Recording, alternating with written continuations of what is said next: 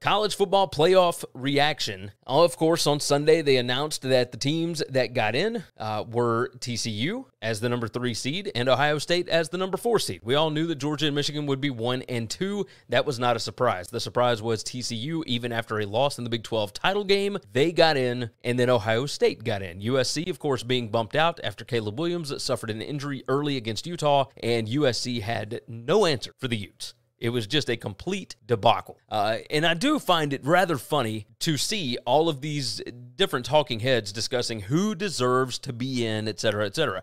Maybe it's smarter to come at it from the idea of there's only 2 that really deserve to be in, right? Like, you try and talk about who is the most deserving, but at the end of the day, TCU lost their conference championship game. Yes, I understand it was to a team that they already beat, but this is the way that the Big 12 decided to set this up. So it was to a team that they already beat earlier in the year, granted at home, but this was neutral site to a top 10 team, so everybody believes that TCU was the more deserving team to get into the playoff field, and I completely understand that. I'm not disparaging TCU whatsoever, and Ohio State, of course, being number 4, well, when you've only got one loss next to your name, that's the way that this playoff committee has decided that they want to do it. They think that even if you did lose in the last game of the season by more than 3 touchdowns at home, as long as it was to a really good team, you should be okay. And I do understand that. Alabama did not deserve to be in. They were number 5 in this, but had they gotten in over Tennessee, yeah, there would have been a lot of people really upset about that. But the truth of the matter is Tennessee probably should not have gone on the road late in November and gotten housed by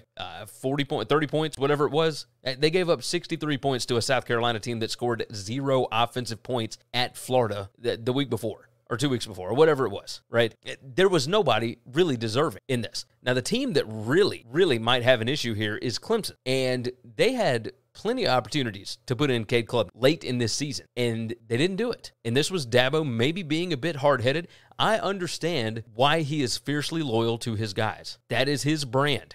That's what they do. That is what they believe in. But it was very apparent at multiple points this season that Cade Klubnik was the better option. Some of the spots that they put him in, it was a no-win situation. You put him in with a lot of pressure on him. In this situation, yeah, there was a little bit of pressure on him. They were already down in the ball game.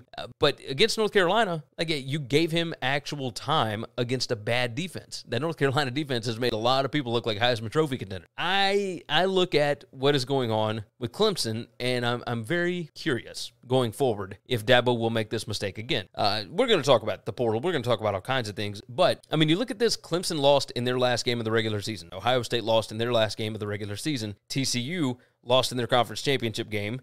Alabama lost in early November. Granted, it was on the road, but whatever, right?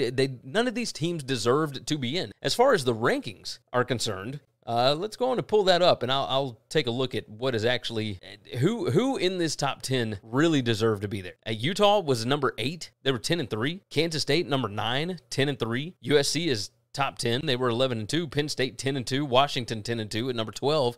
Maybe, just maybe, this is the one year where the BCS would have fixed everything. Just saying. That's what the CFP did to me this year.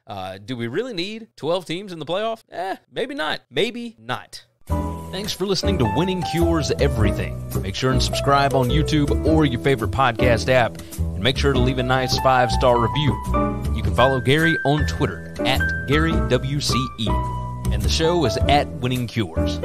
Be sure to check out the merch in our web store and share the show.